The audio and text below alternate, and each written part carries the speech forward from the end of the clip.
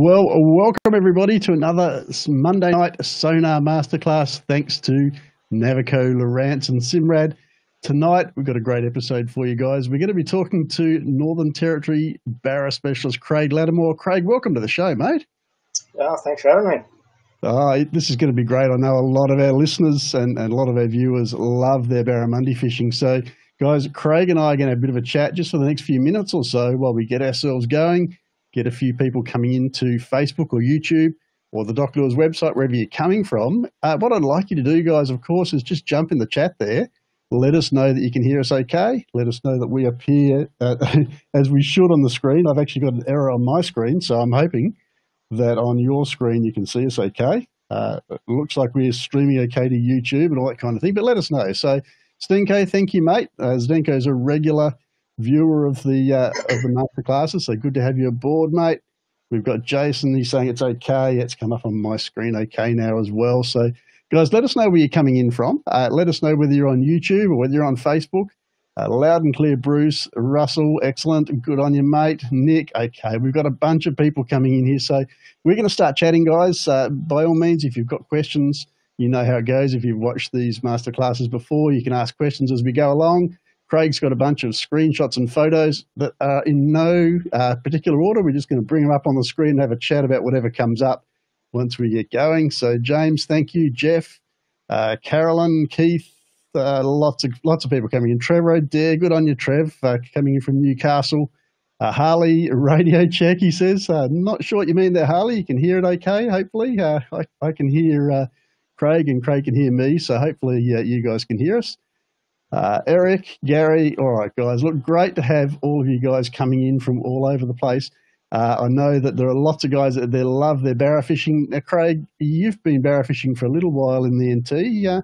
Tell us a little bit about how you got started, mate. You haven't been there for all that long, but you're No. I was originally born in Port Macquarie and on the mid-north coast of New South Wales, and after a big naval career and working on oil rigs, because myself and my missus were fly in, fly out, we decided we can live wherever we wanted. And she was a Darwinite, born and bred, so yep. I was either rock fishing and beach fishing down in New South Wales or up in the tropical north and catching barra and Spanish mackerel and, whatever you want, really. Yeah, the rock fishing and the beach fishing is great, but, let's face it, the barra, they're one of Australia's iconic species. Tropical north has so many species going for it. So how long have you been in Darwin, mate? Probably 11 or 12 years now. But I didn't really get into the barra fishing until probably 7 or 8 years ago, and seriously probably only about 5 or 6 years ago. Yep. Because I did blue water fishing, and because quite frankly it was a lot easier to catch a mackerel or a golden snapper or coral trout. Yep. Than trying to figure out barra, because there's always something. If you can get out on the reefs, there's always something biting. So yeah, whereas the barra not always, so they can be a bit tricky sometimes. And my wife hates barra fishing because of that reason. So this is your ploy to get some time for yourself, mate. Sorry, mate, am I giving the game away? Look, I won't spread the secret to more than a couple of 100,000 people. Don't worry about it. I'm very quiet and discreet like that. So mate, tell us what's going on in the NT at the moment as far as the barra fishing goes, because we've come through the cool months. We've come through the dry season. We're still in the dry season, but we're starting to head now into the build-up. That can be a good time to target the barra there. Oh, it's my favourite time. Okay. About 2 or 3 weeks ago, I was out fishing with a mate in Bynoe Harbour, and one of the biggest harbour, other than Darwin Harbour. And we woke up one morning and there was build-up clouds, and pretty much from then, it was temperature rose 5 or 6 degrees, and there's 90% humidity at 8 o'clock in the morning. But build up. My passion is big barra. Yep. It's a lot harder to catch them. Like, you don't get the numbers in the build-up. Well, you can if you're an absolute guru and figure them out, Johnny on the spot. But you're in a chance for that 50, 60 pounder if you're in the right spot and you put in the hours. So build-up time, mate. What does the fishing look like during the build-up as opposed to? I mean, everyone knows about everyone who's a keen fisher knows about the barra fishing during the runoff, but what's different with the build-up? It's hotter. Your storms are a lot more vicious. They call them knock 'em downs up here. They can come in and, they're going at 100 k's an hour and, lightning and all that sort of thing. You really don't want to be in them, but if you want to fish the build-up, you're going to get one or two like that.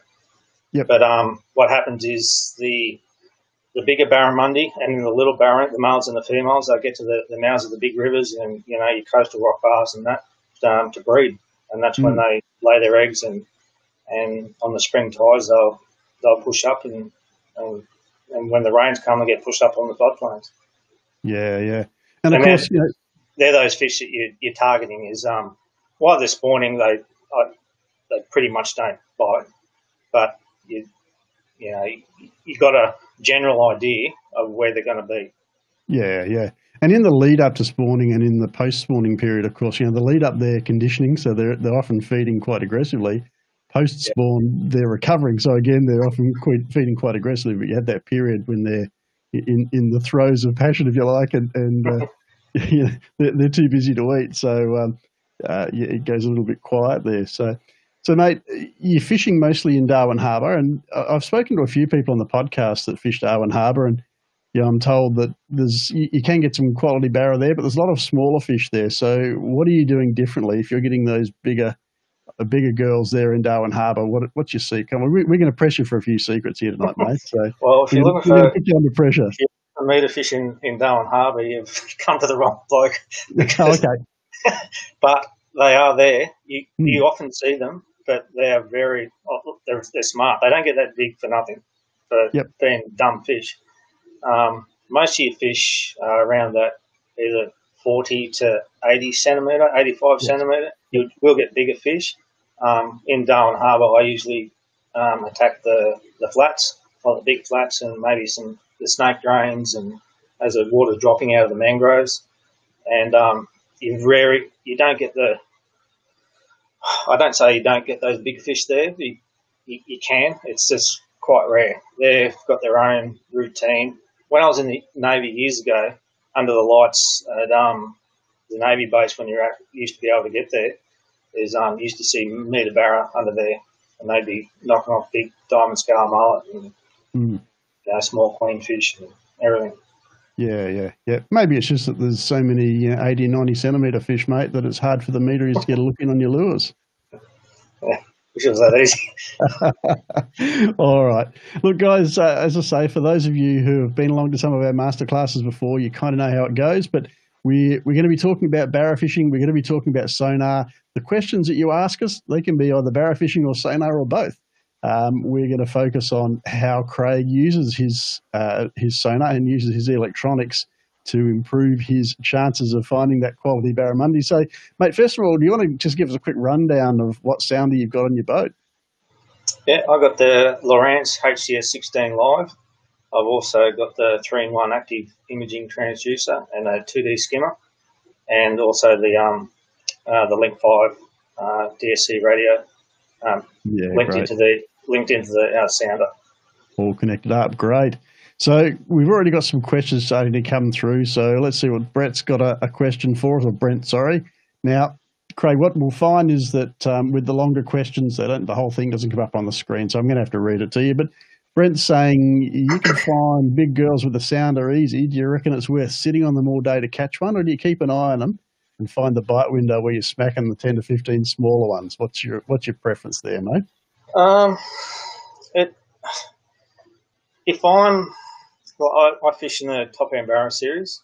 If I was to come across some big fish, and I'd spend a good hour or two on them, but the whole thing about the competition is you need to be getting scoring fish. And I've sat on fish for 5 days before, and like last year I did a build-up trip and we sat on for 4.5 days, and we were going to come home a day early because we didn't have a single fish. And the next morning they turned on and we got 15 fish the next day, like up to 98 and that. Obviously you can't do that in the comp, so you need to, if you're on your own, you've got the time. I prefer to catch bigger fish. Yep.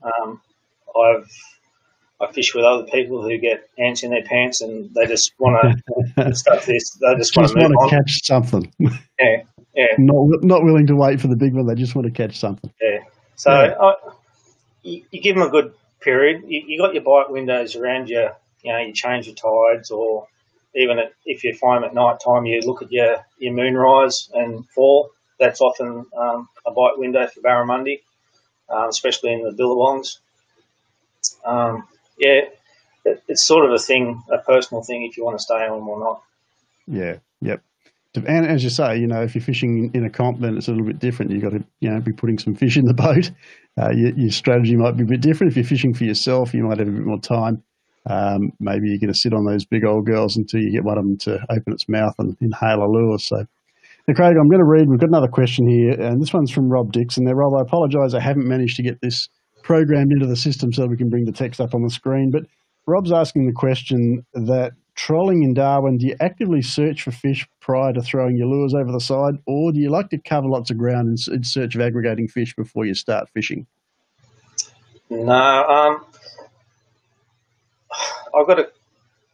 you pretty much start trolling where you think they are, and then you'll look for them. And either you hug your bends or you go on your outside bends, and even on a running tide, you'll do a troll straight at the centre, and often you'll find them in the centre waiting for you.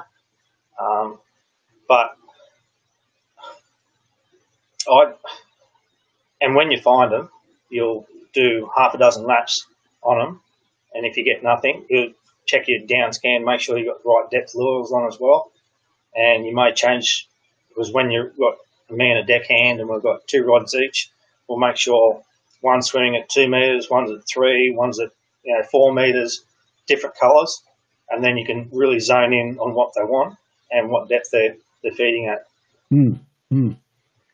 Good stuff, and great question, Rob. So Rob's obviously here, and he's picked up the answer to that question. So good on you. Now, Craig, what I'm going to do, I'm just going to pull up our screenshots, and you've got a screenshot here to start us off with. Let me just expand that so that we can see it properly. Tell us what we're looking at on the screen there now, mate. I mentioned before I've got a 2D skimmer, and that's 2 reasons I've got that. One is in the tropical north, a lot of your water is really dirty, and you're going along the plane at 50 k's an hour in like 1.5 meters of water. I find the 3-in-1 active drops in and out of depth, and it's something you don't want to happen, because when dirty water, 10 meters can look the same as 20 centimeters with a rock bar behind it. So you really need to keep that depth going. The other thing is, I grew up before barramundi, I was just obviously like a lot of people just using 2D sonar, and I got used to knowing what I was looking at, and that there is I knew they were reef fish, and that they're actually golden snapper or finger mark for the Queenslanders, and they're all around that 50, 55 centimetre mark.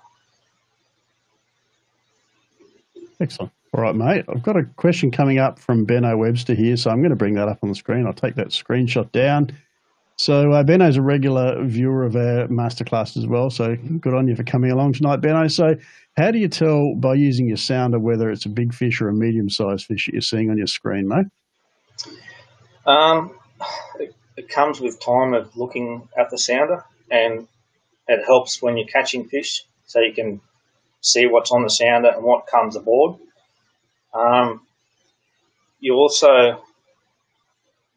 What affects the fish size on a sounder can be the speed you're trolling. Like if you're stationary and a fish comes past, it'll look big on the sounder, but it's not necessarily big, because it actually scans that fish for longer, if that makes sense. Yep. And if you're like, I usually troll when I'm fast trolling somewhere between 10 and 12 kilometres an hour, which is quite quick for barra, but you'd be surprised how fast you can troll for barra and still get them. And it's just, if you're, from experience, if you're trolling at a constant speed, you can tell this different size of fish from your big marks and your smaller marks, and you've also got your gauge on the bottom of your sounder. Like I've set mine out to 20 metres either side. I don't have it on auto for that reason, that I know I miss out on some water coverage doing that, but I can tell that that's a 50 centimetre fish, that's a 80 or 90 centimetre fish, or if that's one, well, I really need to turn around and have a go at, because it could be 1.20 metre. Yep. And it's fair to say it also depends on whether the fish passes directly, if you're using your downscan, whether it passes directly under the boat right through the middle of That's right. the beam, or whether it's off to the side of the cone as well. So there's a lot of factors at play there, Benno. As Craig says, and if you're trolling along, that fish could have its nose directly into the boat, and it could be facing the same way. It's sort of a little bit of a lucky dip, but you've got a general idea of what sort of size fish you're targeting. Yeah, it's definitely not a perfect science, is it, this sonar interpretation? Mate, I'm going to bring up a photo of a fish. Tell us about this fella, or this girl, I should say. That was last year, actually, and this was the day before the Top End Barra series in the Shady Camp or Chambers Bay, Think Bay areas. That's a very well-known area to catching really big barra. Every year you'll get metre 30s there, and thousands of metre salmon and etc. That fish was on the Wildman River, and I found it interesting because I've encountered big fish when I say big fish, over 1.15 metre on 5 occasions, and 3 of those occasions you hook one or you land one, there's a very good chance in that next 20 or 30 minutes you're going to get another one or be in that same ballpark. Because I've got a theory that those big fish, they don't travel alone. They, like a lot of fish, they'll travel in their same size class. Because when we landed that fish, which nearly spooled me actually, I had about 1 metre left on my boat caster and I had the boat in full reverse. The very next trial run, my decky rod buckled over and he lost the fish, but he had a hook straighten. He had a hook straighten, and also one of the next ring up was opened up. So it was another size fish of that quality, probably bigger. Yep. And I actually hooked that fish in the backside with one treble and brought it in backwards. You're not supposed to tell us that, mate. You're supposed to make it sound like it was a genuine bite. Okay, let's Trev O'Dare's here, and he's asking, Craig, what screens do you like to run while you're trolling?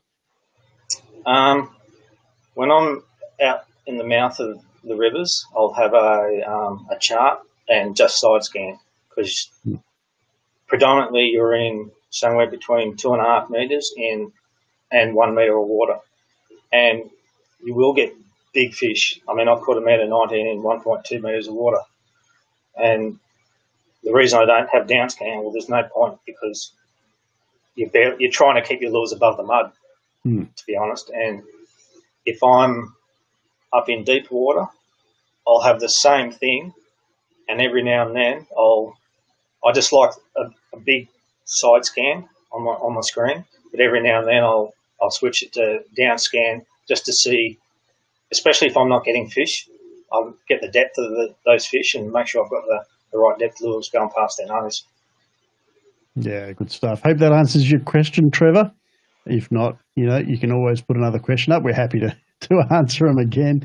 So, Craig, I'm going to bring up another screenshot here, and I've got to say, I think this time you're just showing off, mate. That was the one in 1.2 metres of water. Yep.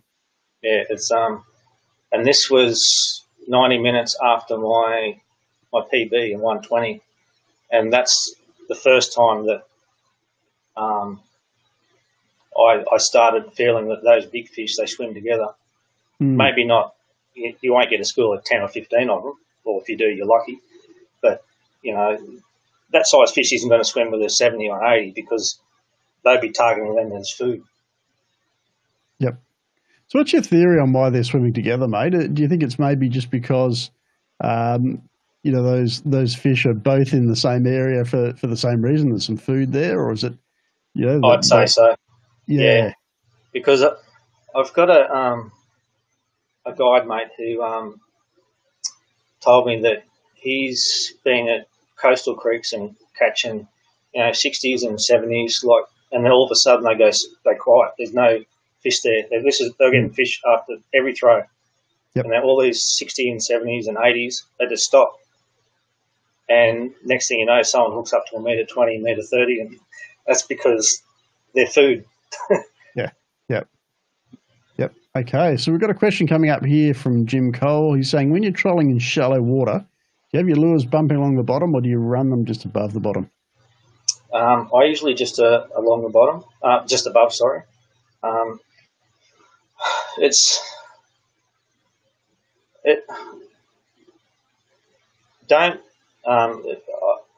You do both, to be honest, but I prefer just above. What I might do is have one because I run two rods on my side of the boat when I've got a deckhand. I'll have one probably a foot above the bottom in that shallow water, and the other one I might be able to bump the bottom that's in my hand, so then I can move your arm up and down and so it hits the bottom and then backs up and then goes again. But predominantly just above the bottom. Okay. And I guess along a similar line, Benno's asking, well, what size lure did those brutes take? I've actually got the exact lure here. And excuse the hooks on it because I haven't pulled it out of the box for 12 months because this is a build-up lure. And it's a Reedy's big-ass B52 with my own custom paint job on it. Because the build-up, a lot of it's dirty water. And I've got a theory that in that dirty water, it's not necessarily the colour that gets them; it's the contrast. When that lure rolls, it's that black is flashing. It's like in that dirty water, and that's why I put these sides on it as well for dirty water. That you get that contrast of black flash in amongst the dirty water, and it triggers them. Yeah, no, that's a really good point, mate. In fact, I'm going to go off on my little pet rant here about fish vision, because one of the things as a scientist I know is that when scientists look at the retina of a fish's eye under a microscope, what they find is there's two types of cells that they use for detecting light and colour. The rod cells that detect black and white, or they detect light and dark, and then there's the cone cells that detect colour. And what they find in the fish's eyes is that they've got an enormous number of rod cells and quite a small number of cone cells, which means that they pick up contrast extremely strongly. So when you're in dirty water like that, anything you do that gives you a stark contrast, bars, stripes, spots, whatever it might be, makes it really, really visible to the fish, far more than colour does. So some great theories, or some great science, I guess, behind your theory, mate. So love it all that. And this is another one. This is 20 centimetres long, and this is another one of my dirty water ones. And I actually got Colin at Reedy's to get his ladies to put some spray paint on it. I said, don't make those stripes pretty, just make them thick and dark. Yeah, good stuff, mate. Now, we've got another question come up here from, where are we? So we've got one from Jason Stark who's saying, what are your thoughts on sitting on top of Barra and jigging them up with the sounded down scan, and how do you do it properly? I don't do it that often. I personally wouldn't sit directly on it unless they were in a deep snag, and then you sort of sit above them, and then you might let current take your vibe or something into it and then sort of jig it out. I'd prefer to sit below current because predominantly the Barra will be sitting nose into a current, and then just slowly hop your plastic or your vibe into their face, like past them. Okay, great stuff. We've got a second part to, where are we? Let me find steer my way around the technology here. So, sorry, Rob, this was the second part of the question that I asked earlier, and I didn't get this far before we got distracted. So Rob's other half of his question was, when you're trolling for barra, do you like to troll with the current or do you prefer to troll against it? As a rule, with the current. What happens in the build-up on those big rivers is all those big barra will move, 1, 2, sometimes 3 kilometres offshore, and at the change of the tide, when the water slows, the sediment will drop out and the water will clear up, and then they'll push in with the run-in tide, and also the greener water will also push in. So you've got that clearer water, and the bait will be doing the same thing. So they're obviously chasing bait, they're not doing it so they can have a swim. Yep. And you'll follow them with the run-in tide.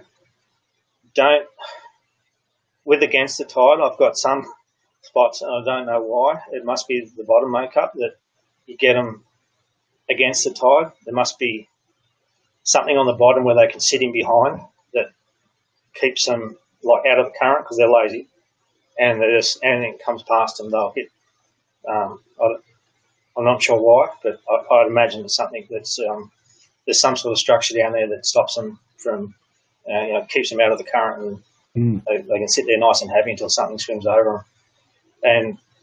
But with the runoff and like the running tide, pretty much your whole day, you get that running tide, low tide around 7 or 8 in the morning, and you're following up the river for till 3 o'clock in the afternoon till it stops.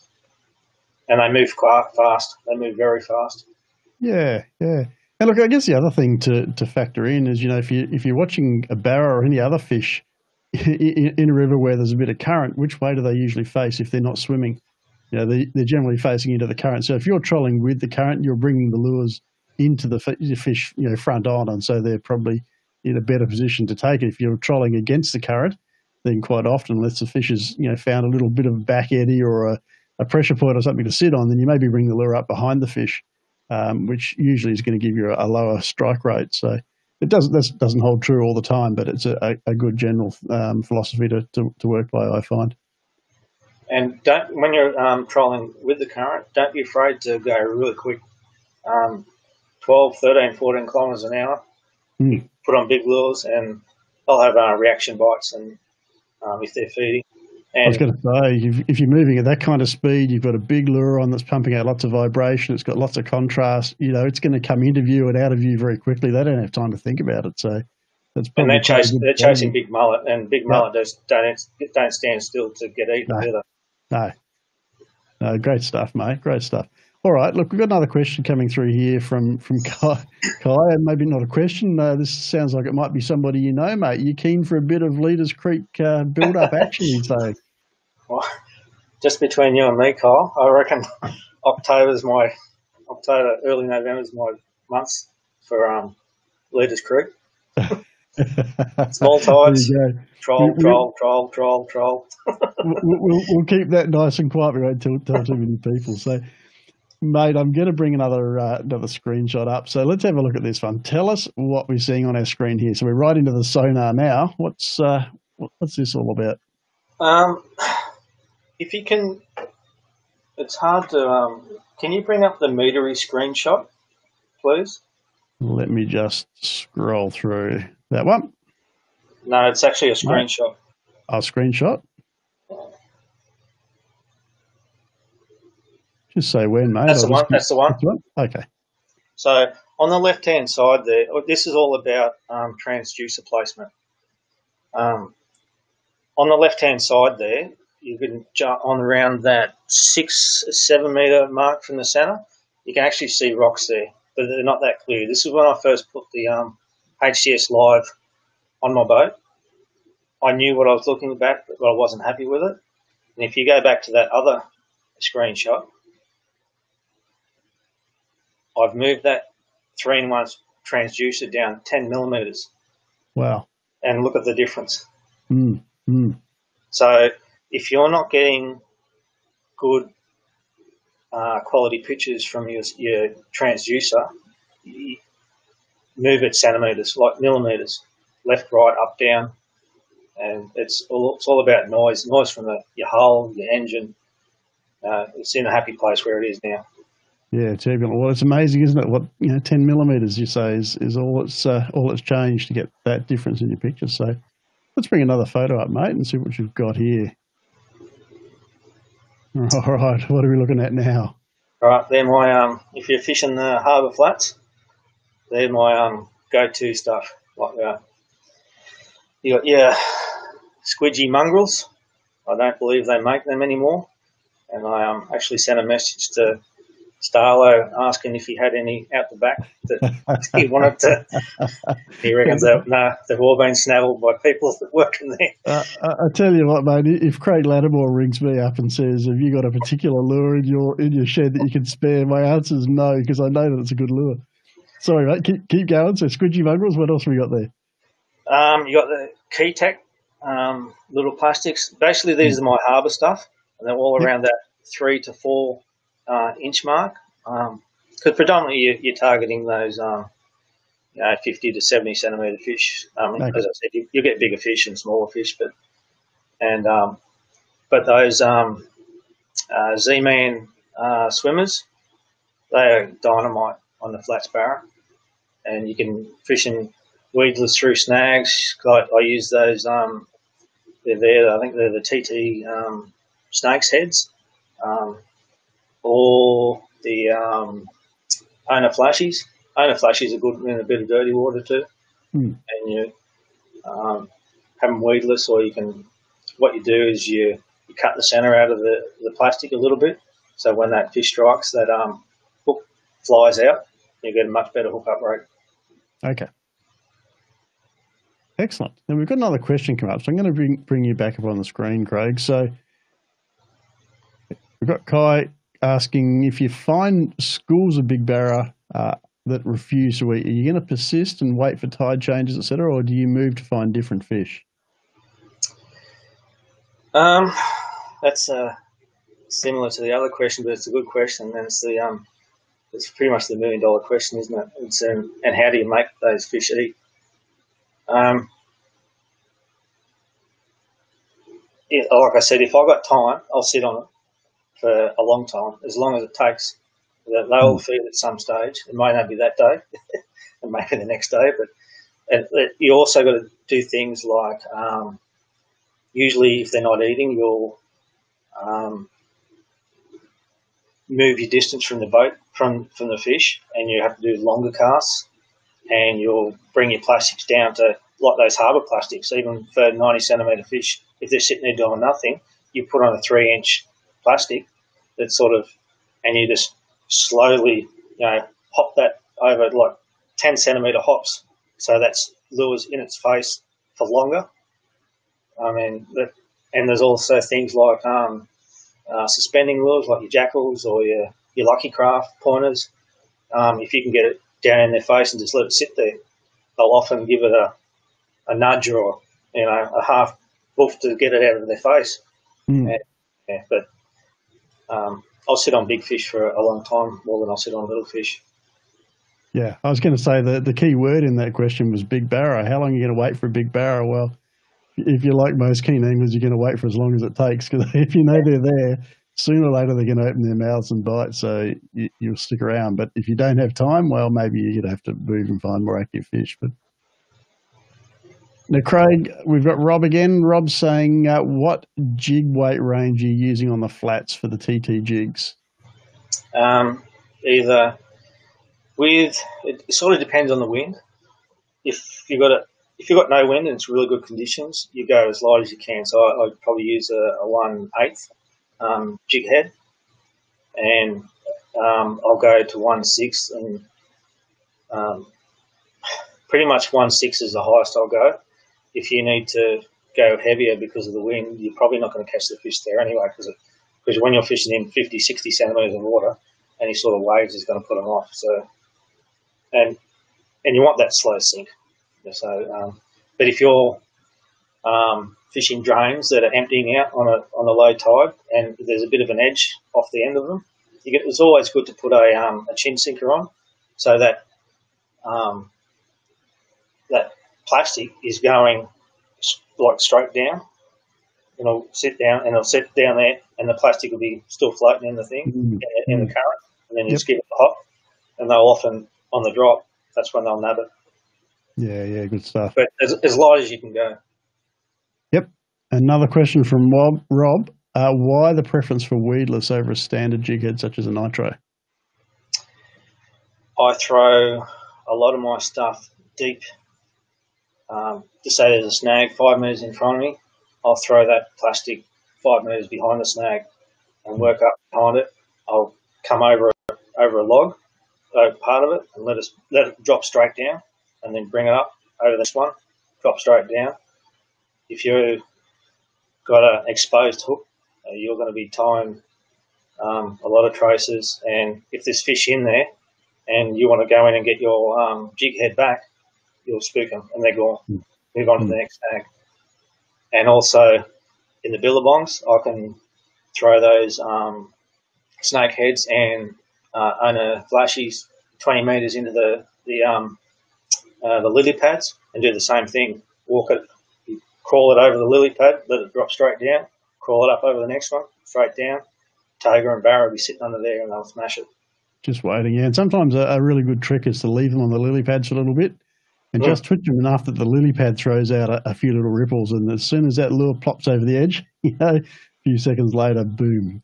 Tiger do it. They're light. Tiger love it, yeah. Now, we've got a whole bunch of questions coming up, guys, so we're going to keep working through them. If you've put a question up and we haven't answered yet, we're getting through the list. So James, Matt, Brent have all asked questions. So let's put James up first and then Brent, because these two questions, mate, are pretty similar. So we might be able to answer them both at once. So James's first question is, what are your thoughts about catching a meter on the troll compared to catching it via casting? We all like to cast, or a lot of us like to cast, but is one viewed as being more of an accomplishment than the other? And then Brent's asked a similar question. Brent's question is, do you predominantly catch the big girls on the cast or on the troll? So we might address both those questions at once, mate. Straight up, all of my big fish have been on the troll. And when I say big fish, a lot meters and that. The biggest fish I've got on the cast is a 9, and I've got a few high 80s, but mostly on the troll. Actually, no, James. I took him barra fishing a couple of runoffs ago. He lost a meter. You're not supposed to embarrass the poor guy on a live stream, mate. So I'm sorry to hear that, James. I hope you've recovered all right, mate, and the therapy's sorted you out. Good again. The drag's too tight or too loose. The hooks aren't sharp enough. I said, mate, it's barra fishing. That fish jumped and just shook its head, and the lure went flying through the air. Yeah, sometimes you're going to win, unfortunately. Yeah. So most of your big fish have come on all your big fish have come on the troll. What do you attribute that to, mate? What is it about trolling that gives you a much better chance of hooking a big fish, or at least the way you do it? I wouldn't say it'll give you a better chance. I mean, there's certain times, like in the small coastal creeks during runoffs on the spring tides, you've got to get in, and you can't troll them. You can troll out in the front of them, but you're casting, and you're hooking big fish in like very skinny water and narrow, and you 100-pound, 120-pound trace and 80-pound braid trying to stop them.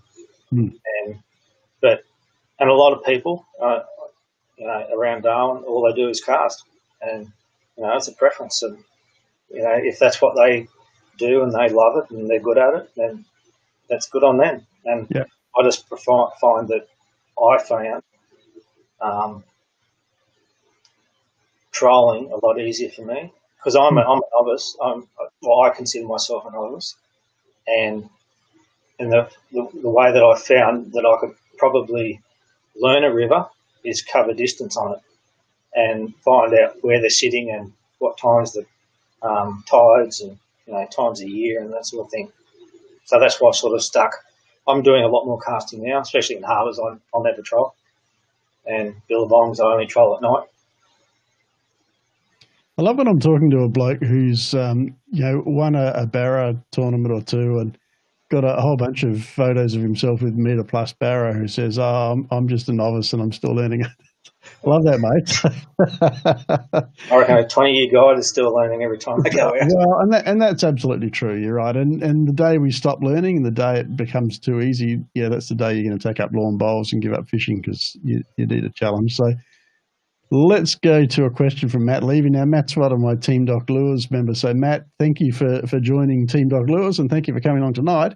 But Matt's asking, how long do you spend looking for fish versus actually fishing on them?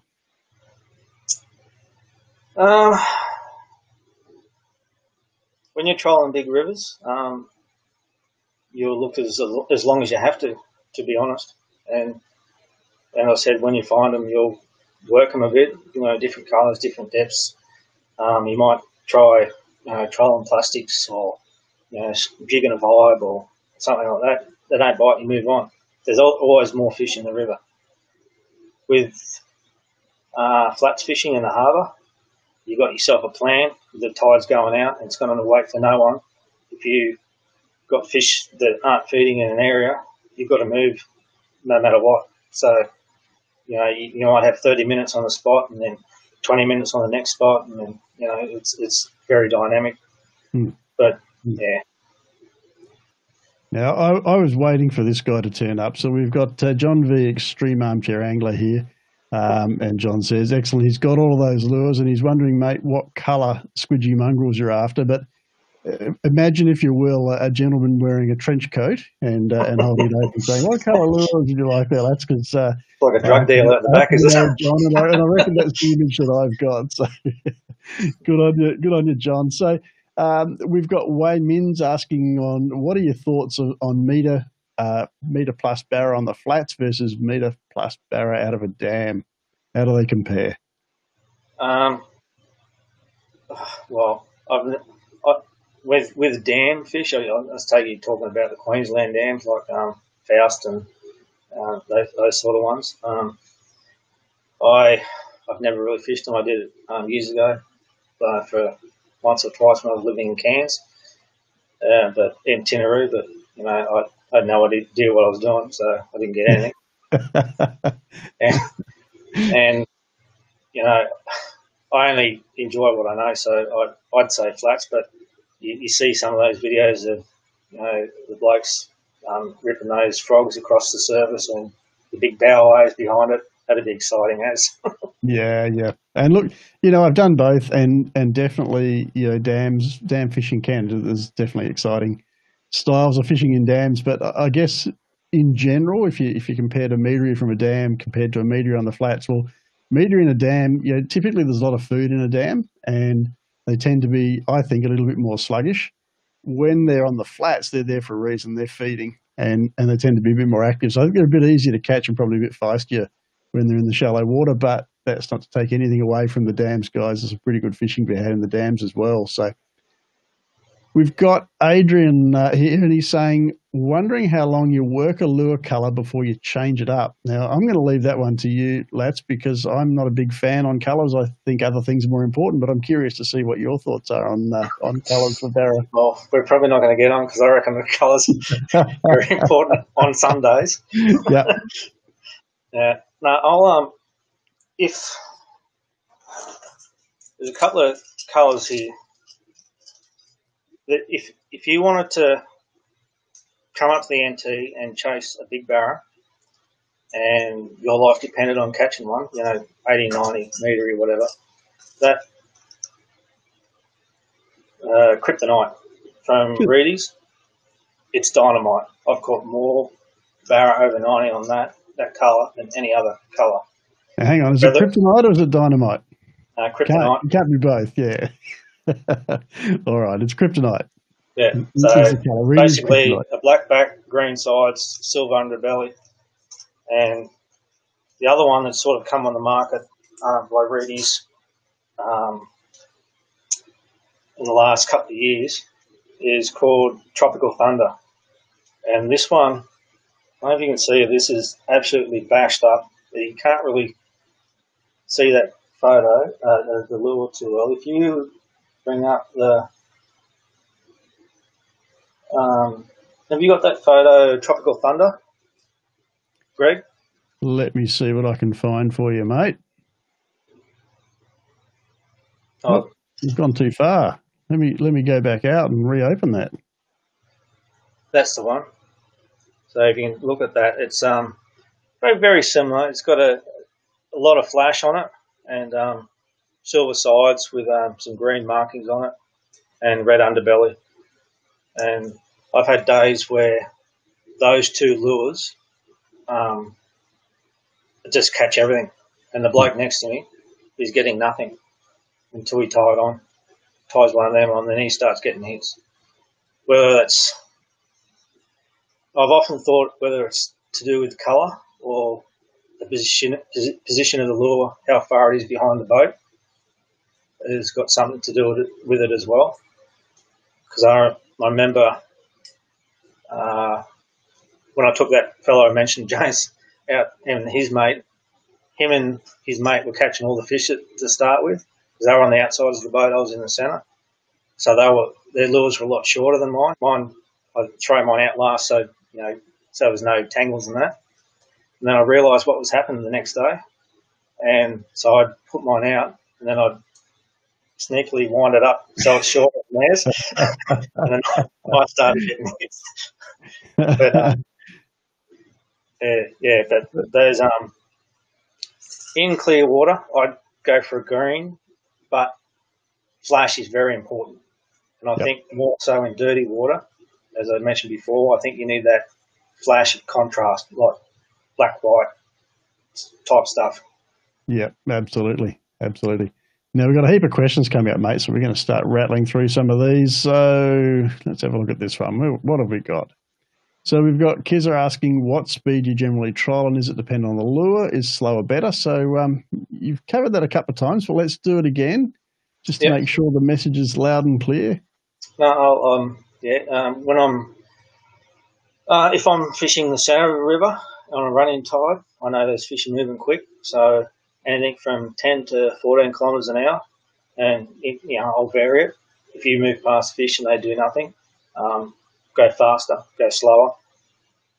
On the bends, if you're doing tied in on a bend, I tend to slow down a bit, because those fish are there waiting for something to come past them, and I think sometimes they're not 100% feeding, because they're just sitting there. Like the ones in the centre, they're chasing fish, they're already feeding, if that makes sense. Whether that makes a difference, I don't know, but I generally slow down if I'm going on a tight bend. In snags, you've got to go as slow as possible. Because your lure, you're using a 5 metre diver, and you need to be banging that timber.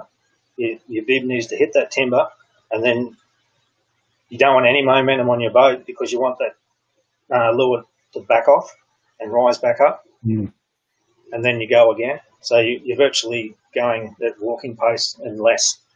So what you're saying, correct me if I'm wrong, but what you're saying is that when you're in heavily timbered areas, you're holding the rod out at like 90 degrees to the boat, and when that lure hits a bit of timber, you drop the rod back towards the back of the boat so the lure gets to rise up over, and then you can set the rod back out to the side again. Is that right? That's pretty much it.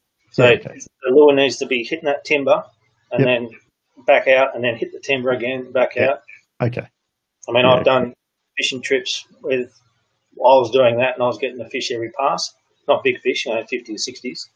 But the fellow next to me was just swimming above it. Didn't get a hit. Yep. So important to hit the timber.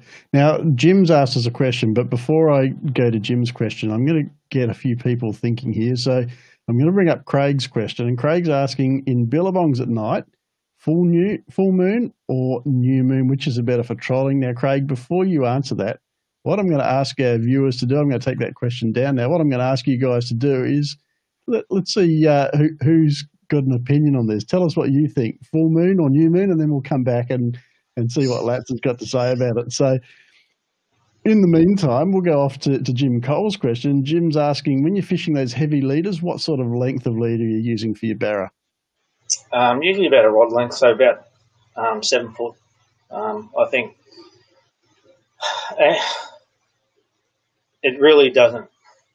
You want it longer than a metre if you can, because, I mean, if you're swapping. If you're fishing all day and you're changing lures, and because I don't use clips, I tie a loop knot because it gives a better action on your lure. If you're losing maybe 5 centimetres every time you change a lure, so longer the better, but usually about a rod length. Okay, cool. So we've got Extreme Armchair Angler back. He's saying, despite the fact that that Doc doesn't think that colour matters, Extreme Armchair Angler does. So he wants to go back and ask you again, mate, what colour mongrel should he be fishing? I forget the name of it. It was the green and white one. It's not the Barramundi. I forget the name of it, but it was the green and white one. But it was only really light green. Okay, cool. Let me just. And again, I think it's because of that flash. Because when it flicked its little tail, it was like its white underbelly used to flash, and the barra on the flats loved it. So there you go, Extreme Armchair Angler. I hope that answers your question. And you and I could have a debate over that the next time you come through Cairns. So, Craig, overwhelmingly, the guys that have put a comment in there about full moon or new moon have said full moon 100%. What's your verdict on that, mate? Trolling the billabongs, full moon or new moon? I've heard people catching them on both. I know with a new moon, you want to probably use black lures, so it's dark as possible, and you wouldn't think the barra would pick it up, but I reckon they must see a silhouette from the stars or something like that, and it's enough.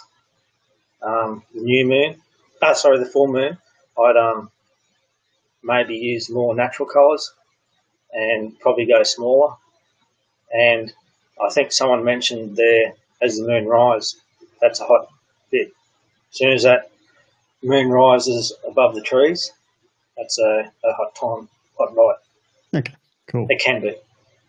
All right, it can be, yes. There's always a qualifier with barra, isn't there? There's nothing ever guaranteed or cast in stone. So, Craig, when you're trolling, do you mainly troll hard bodies or will you troll big plastics and other things such as vibes? I won't troll vibes, but mainly hard bodies. And but in saying that, I've heard a lot of talk recently of other good barra fishers that trolling big plastics. I mean big plastics, 12, 14-inch plastics at night time, and getting big fish in billabongs and in the salt water as well. Yeah, good stuff. Now, mate, we've still got questions coming through, but what I'm going to do is just go back because in your PowerPoints here, there's one that jumps out at me. Let me just see if I can find it. In fact, I'll bring them up on the screen and find it up on the screen. But correct me if I'm wrong, but mate, is that a ladder on your boat? Is this a hillbilly fishing expedition? What's the story here? Well, my good mate Jack put me onto this a couple of years ago, and it's a must. I will not fish the flats without it now. It is what you see up there. You can longer casts. Fish on the flats are usually a little bit more skittish, and the longer you can cast and see them earlier, the better chance that you've got a hook in them, I believe. And I love it. So it's really about just getting a bit higher above the water so you've got better visibility, looking down into the water a little bit more. Yeah. Yeah. And like it's very frustrating if you're not on the ladder because you're telling the other fella, you're pointing and saying, there's a fish there, there's a barra over here. He goes, where? Not to point. And some things I've noticed on the flats is there's a couple of different kinds of barra. I mean, they're all the same barra, but there's ones that are sitting at the base of mangroves and that. You can put a plastic right on their nose and they'll come out and hit it.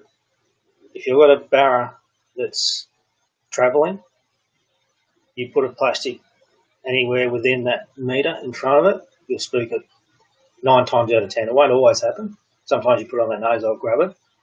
But with that ladder, you can see one coming from 20 metres away and you can throw a cast, 5 metres in front of it and then time your plastic coming back to cross its path, and then you've got a better chance of getting a bite out of it. Yeah. Also allows you to pick those Davidson plums that are just a little bit out of reach as you're going along the river. So green ants nest in the mangroves. Yeah, that's it. That's it. Let's pull up another screenshot, mate. So obviously a bit of action going on here. Tell us what it's all about. Yeah. Before I start that the top of that is very noisy. Why is it not noisy? That was a very rough day. That's what that is. That's just bubbles from white caps and stuff like that. Yep. But we were fishing for Spanish mackerel, and that's what all those arches are. That's a big bait ball on the bottom. They push that bait ball down. Yeah, and they weren't big Spaniards. They were, that metre 10 mark. Big enough to keep you interested, though, mate. Oh yeah. All right. Have we had this one? No, that goes with that metery screenshot. I saw those two fish, and that was one of. That's it. That's one of those fish. That was a metre. Metre 2, I think that fish was. Yeah, there we go. It's good to see the fish prior to a strike. It's amazing, the technology.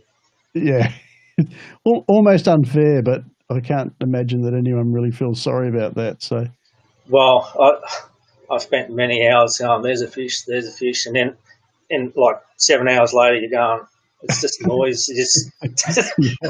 Are they fish? Maybe it's a catfish. I don't know. That's right.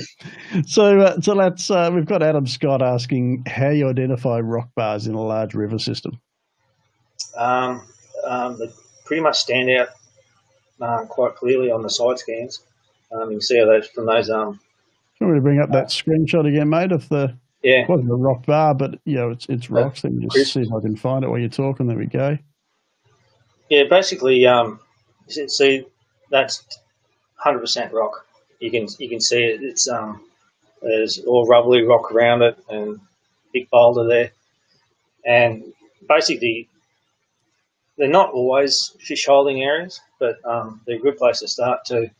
And you often there's no fish that I can see in that, no decent fish anyway in that shot, but they're a good place to start to. At least keep in your memory bank when you go back next time that, there's a rock bar, a kilometre up there, go have a look. And sometimes you'll just find fish there because bait aggregates around there too. As you say, a good place to start, and it could be that even though there's no fish there now, when you come back on a different tide, the water's moving in the opposite direction or the bait have moved in, there might be a fish the next time you go past. So make a note of it, check it out again later. So Zdenko's asking what you think about the Mary River system, mate. Love it. Tell us about the Mary. What is it you love about the Mary? Well, when I first started barra fishing up here, I fished the South Alligator, and the next trip I go to the Daly, and then I went to Shady Camp, and then I go to Leaders Creek, and now I was doing okay, but there was a lot of donuts there. I still get donuts. Everyone gets donuts, but I wasn't learning too much, so I thought I'd pick a system and then do lots of trips there and try and learn it.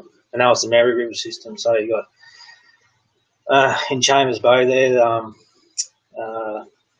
Sampan Creek and Tommycut Creek. You're launching Sampan. It's about 40, 45 k's to the mouth, and then along the coasts, Tommycut Creek, big runoff catchment for the Mary. And there's coastals along there as well, coastal creeks. But it's as I said, it's a place where there is so much food coming out, and it's a reason why they've got the largest population of saltwater crocs of anywhere in the world. Because there's so much food there, and barra there because there's so much food there, and there'll be times where you can't get a barra because of the threadfin salmon. There's like tons and tons and tons of them. Like I've got a screenshot there of threadfin salmon. If you bring that up, there's like. Let me just bring it up and you tell me which one you want, mate. Yeah, that's the one. That's the one? Yeah. And this is every single one of those is a threadfin salmon from somewhere 80 to a metre long, fork length, and there's probably about 5 kilometres of them up this river. And there's one, if you're on the left-hand side, halfway down, I reckon that's a barra because it's a lot solider mark than the others. But chances of you getting a hook up on that barra before one of those threadfin grab your lures is I know they're a great fish. I know the Queenslanders love them, especially down in Brisbane. But you know, when you've got 30 and then all you want's a barra in 35-degree heat, it's hard work.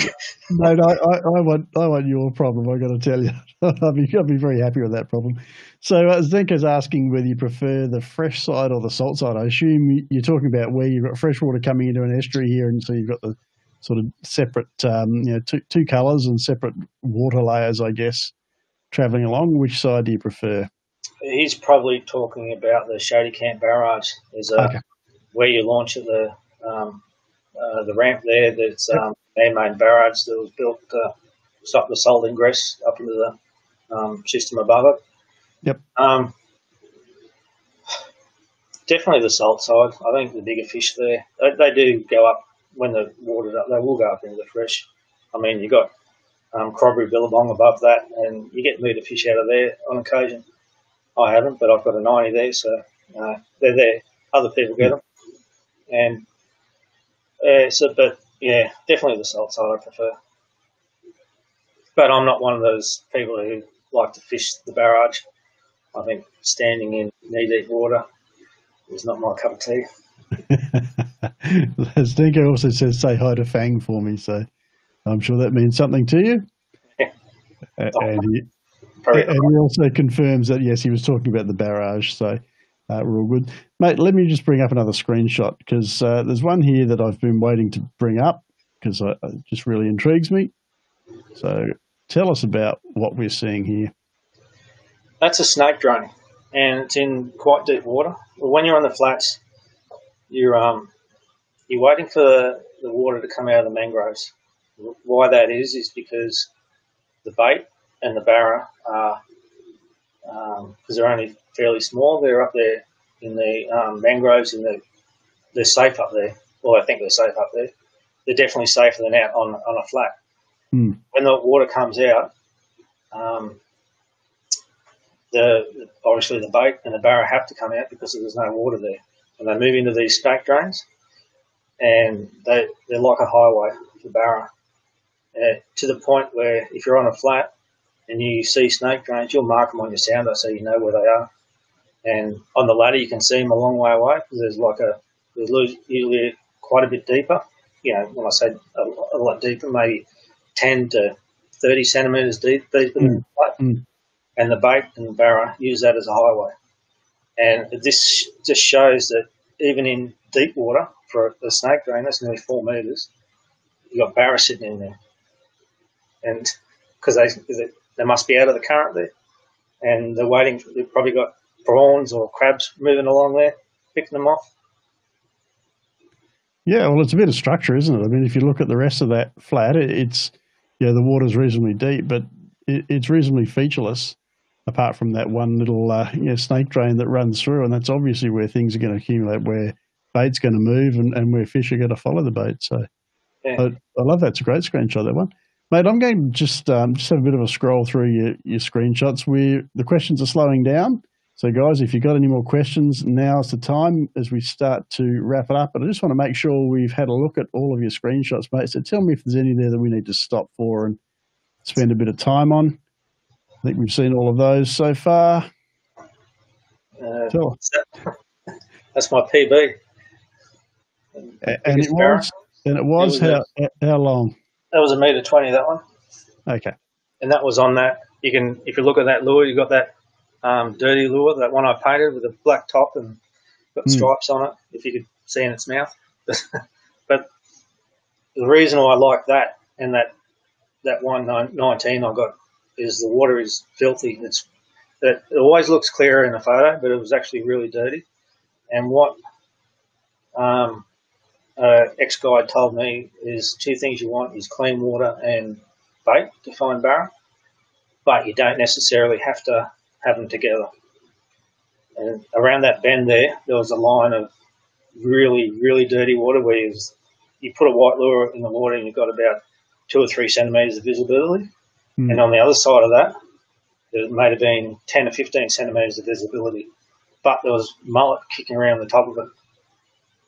They didn't seem panicked, but they were staying on this line. And so I just went up and down this line, 150 metre trial runs. So it was a pain in the backside, bringing your lures in, turn around, doing that. But yeah, you can see it paid off.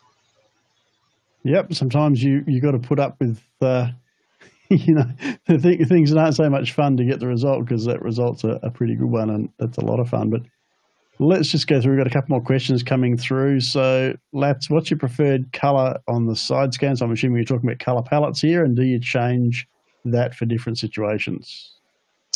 I use the colour palette that's on those screenshots. It's most of my friends use a blue one, and once or twice a year, if I'm bored, I'll just change it to another colour, and I'll run it, and I'll just turn it back to the one that I like. I don't know, it's just not that photo. If you go to the side scan ones, I think that's what they're talking about, the colour palettes. It's that's that palette. Yeah, my friends use the blue ones and a few other different colours, but yeah, as I said, once or twice a year I'll change it, and we'll change it straight back to that. I don't know why, I just like it. Maybe superstition. Plenty of that in fishing. So Rob's asking us the $1 million question: where do the fish go once they leave the flats? He says he spent hours in middle arm side scanning, and he struggles to find fish once those flats are drained. Well, when you're fishing the flats, because you've got a 7 metre, you can have up to a 7 metre run out tide, and all the flats are at different heights, and your drains are at different heights, and your snake drains are at different heights. What you do is you get a plan together. It takes time to work out a plan in a spot, but you'll fish the highest one first, and then gradually work you down to that flat dries. You go to this drain, and then that's over, and then you go to these snake drains, and then you go to another flat. But basically, they all come out, and and they're there somewhere. They're probably a lot further out than what you think, because I know fishing. I think Fisheries did a thing. They did satellite tagging at Barramundi on the Roper River, and they were doing hundreds of kilometres in a day, like these Barramundi with the tide. So you probably find that those Barramundi are moving a lot further away from where you're fishing than what you actually think. Good stuff. This is an interesting question. I'm not sure what it means, but I'm sure you'll understand it, Craig. So how do you deal with the Easter full moon crab run in the Mary system when they're hard? I know what you're talking about, and I actually had a conversation with a fellow by the name of Shane Compain the other day about it. He wins tournaments up here, and he's a hell of a lot more knowledgeable than me. He reckons that because what happens is all these crabs come out on the runoff, and all the barra want to do is they gorge themselves on the crabs. He reckons that unweighted plastics, like a small plastic with no weight, just wriggle that around on the surface. I've had another fella say top surface as well. Basically, the crabs are on the surface, so you need something on the surface. And but I've heard many people say that they just can't get a single fish. It's the same in the harbour. If those fish are on the jelly prawns, those micro prawns, you could cast 10 different things at them and you're just wasting your time, pretty much. Frustration. Yeah. Matt Levy's asking, how do you identify which snake drains are the best? I think he's talking about length and depth, so I think you probably kind of covered that in the previous answer, but is there anything else you want to add to that, mate? Or Matt, if we haven't covered that, just post another question, let us know. You just got to try them, because as the tide's higher, you work your way down, and Well, you work your way from the deepest part, and you work your way up because you don't want your boat going over the top of them. So, but you just got to go to the next one, go to the next one, and you'll find fish. And not all of them will hold fish. Some might have one. And then you soon find out which ones on a flat tend to hold more fish than the others. It may not to do like you can have. It may not be to do with the depth of the snake drain or the width or the length of it. It may be to do with where it comes from and how much bait and prawns where it's coming down from the top. If that makes sense. Makes sense to me. Let us know, Matt, if that doesn't help you out. And I think we're getting towards the end here, mate. I think we've been through all our screenshots. Might be one left. We're starting to slow down on the questions, guys. So last chance. Hayden's asking, what's the absolute lightest Braden leader that you'd fish for Big Barra? Big Barra, when you're talking, say, 80 plus, I use 30. If you're going to be in a coastal creek, 50, 60. If you're on the flats, you can go down to, I go as light as 5 pound, but it says it breaks at 7 or 8 kilos. So, yeah. But it just gives you that opportunity to cast further. If those fish are really flighty, the further you're away from that fish, the better chance that you're not going to spook it. Okay, so Matt's just clarifying here. He's asking, do you prefer your flats to have deep water access nearby? Yeah, I've got because one thing I've noticed on some, not all flats, but some flats, that all the fish are moving one direction in the mangroves. They're either moving left to right or right to left, and they're going somewhere, obviously. And I know in one spot they head off the flat and into a deeper water, and they're waiting for the running tide so they can get back on there. But if you've got a channel next to a flat, it's probably a good chance to have a bit of a look around there near that low tide. Good stuff. All right. So Trevor's asking the question, how do you get the best view of your sounder with sunnies on? It helps if because I've got prescription and polarized sunnies, but sometimes you've got to change your head because your screen goes black. Or you're going like that. Yeah, but if you're looking straight onto it, it's fine. All right. Zdenko's asking about whether you've had much luck with live bait. I haven't used live bait for 10, 15 years. The only reason I don't, I know it's a good way of catching fish when the fish are shut down, and because you can put a live bait and keep it there in front of its nose, and it's going to it may eventually just eat it or try and kill it or something. And but the reason I don't do it is because in my comps it's lures only, so I want to teach myself how to cope, how to try and get a bite other ways. Yep. Okay, Extreme Armchair Angler once again. So with the crab run issue, have you ever tried using a crank crab in the larger, heavier single hook size? No, but I bought one the other day. Because one of my spots in the harbour, we had a dozen fish sitting on the bottom at low tide, one of those deeper holes, and they were hard to get up, and we trolled one up, and it threw up a heap of crabs. So I haven't tested it out yet, but I'm going to give it a go. But I've heard people using those crab imitations in the crab run, and they don't do any good. Well, it's just, it could be any reason. Yep. So Brent's saying, thanks, we need more of this in the NT, or it's a bit quiet on info. So, Brent, I got to tell you, I was looking at some stats for the ALF podcast the other day. I've had 650,000 downloads of the podcast, and I think it's only a couple of thousand of those downloads have been from the Northern Territory, even though there's been a bunch of Northern Territory stories on there. So what I'll do is I'll put a link up to the podcast at the end of this. So if you guys are looking for some information, there's a few episodes there that may be of interest to you. So Adam Scott's asking, do you change your scroll speed on your sounder or do you just use auto? Just auto. Just something I'm used to. That's quick and easy, mate. We've answered that one quick, smart. Extreme armchair angler, so most modern sounder screens are polarised at 45 degrees, so the clearest picture is achieved by slightly tilting your head. So you got to kind of do that velociraptor thing, you know? Tip your head to one side or the other. Guys, it looks like that's kind of the end of our questions. So I'm just going to type in a link there to the podcast for those who want to find out a little bit more about that. Oh, here we go. There's another question coming up. So Michael Brandt's asking, what are your thoughts on fishing man-made rock walls? Yeah, well, they're structure.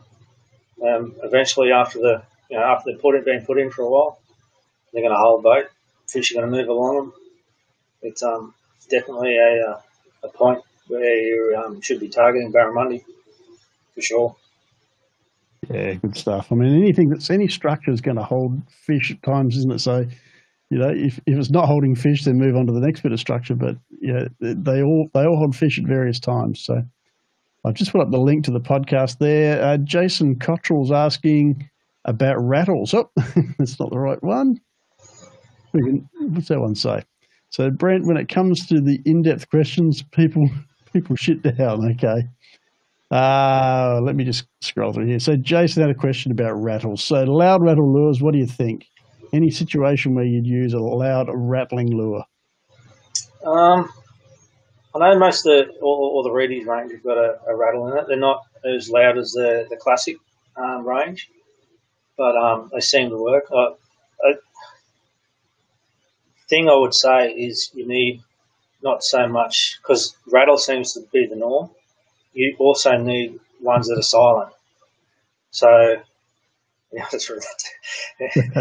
You need having some timber ones in your armory is a good thing every now and then, especially on billabongs. I find that a silent one, like a timber lure, or even I haven't used the raptor lures that they've just started making up in the NT not long ago, but they catch big barra. They're a plastic mould type of, but no rattle, and they work really, really well. Yeah. The timber lures I use Deep River Lures. Barney, I think he lives in Armidale, and Mark Andrews, Mark A. Lures. Really quality stuff, and they're barra ready. Heavy rings, hooks, full wire through. Good stuff. Now, Matt, I've got questions starting to stream in again. So these guys don't want you to go home. They're pretty keen to milk you for as much info as they can get. So Benno's saying, favourite tides or moon? It's been a great chat tonight. Thank you, Benno. We've enjoyed bringing it to you and enjoyed your company. So what are your favourite tides and moons, mate, for barra fishing? Predominantly in the build-up, I'll have the smallest tides possible, because your water clarity is a lot dirtier and you need those smaller movements to get a little bit of green in the water, and you target your tide changes where the sediment drops out and you get a little bit more clarity. In saying that, like I said, those my two biggest fish, filthy water, but predominantly, like rule of thumb, you'll need a bit of cleaner water. In spring tides, and especially with runoff, because spring tides work really well, but you've got the runoff as well, which pushes the clean water or the dirty water out to sea, and it mixes up with it, like your tannin and your dirty water. But because I don't know, it's you can use both. It's just different spots are better on small tides. Some spots are better on big tides. Sometimes you need big tides to create the eddies to get the bait in there, and you go back on small tides, it just doesn't work because there's no eddy. Yep. So Rob's saying if you ask any more questions, it's going to sound like Tony Barber from Sail of the Century. So Rob, that's fine, mate. We love questions, so keep asking them. We're quite happy for your best Tony Barber impersonation as well. So that's all good. So Stenko, do you follow the tide in and out of a system to find fish? Definitely, yeah. As I said, those barra, they'll start, well outside the mouth of the big river, and then last year in the top end barra series in the Shady Camp, I would have trialled, 40 k's in a day. That's in one direction. I probably did about 80 k's on the boat, but but following the tide up, fish will go up. They're chasing the mullet. They don't want to swim against the tide. Barra don't do that. Excellent. Last question, mate. We're going to wrap it up. So once again, Zdenko, what is the largest lure size that you use for barra, mate? The biggest one I've got that I've caught a lot of fish on is that Reedy's big ass 200s. I've caught 40 centimetre barra on those lures in the centre of the river, trolling at 14 kilometres an hour. It's how aggressive they are. Size really doesn't matter. If they want to eat, I'll eat. Excellent stuff. Mate, I think you've done really, really well. We've worn everybody out. We've got no more questions coming through.